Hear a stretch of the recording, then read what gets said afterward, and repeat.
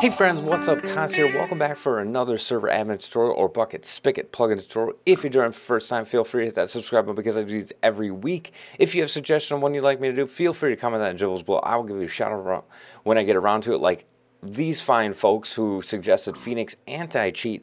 There's not a whole lot to go over in this plugin actually. It pretty much just gets up and goes. So we're going to go over some in-game commands and then we'll go check out the config. It is made by the Mohammed 2188 and it does require protocol lib. Now if you're on 1.8 plus, you're going to want protocol lib 4.1, and then if you're on 1.7 still, you're going to want 3.7 for protocol lib. Otherwise this plugin will not work for you. But anyway, let's talk about some of the permissions.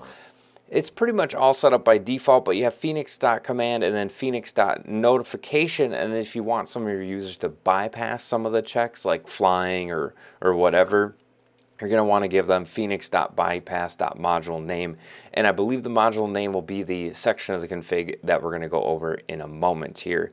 So let's talk about the game commands. PAC or physical or Phoenix Anti-Cheat. Now he doesn't have the Phoenix config in order to edit in here, but that's a pretty cool feature. I hope that he gets that going.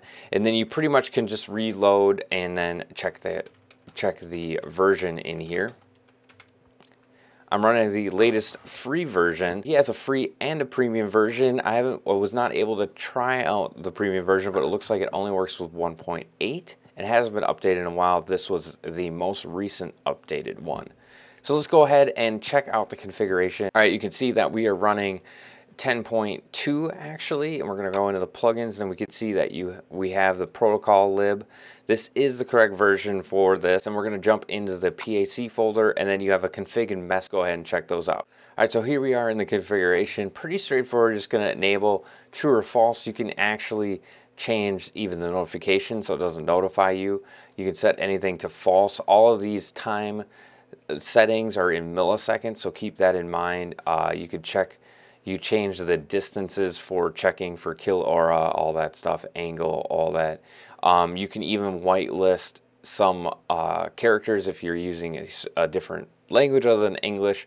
You can enable that so it doesn't check for random ASCII characters. And then all the way at the bottom here, we have actions. So you can check. You could change what the action does. You can even just give them a temp ban, temp IP ban or something like that. Plug it into a ban plugin that you have and put the command that it's going to run once they have tripped up any of checks. So if we go to messages, you can see that this is where you can change all your messages. You can change the color coding, anything that would pop up from PAC, you can change it in here. Like I said, really quick and easy, not a whole lot to configure. It just kind of gets up and goes and works, so that's really cool. So hopefully you guys have some fun with Phoenix Anti-Cheat. Keep an eye on it. The author is still updating everything. I'm really looking forward to that GUI for editing the config in-game. That's going to be pretty sweet. So this is Kaz reminding you guys all, enjoy the game. God bless.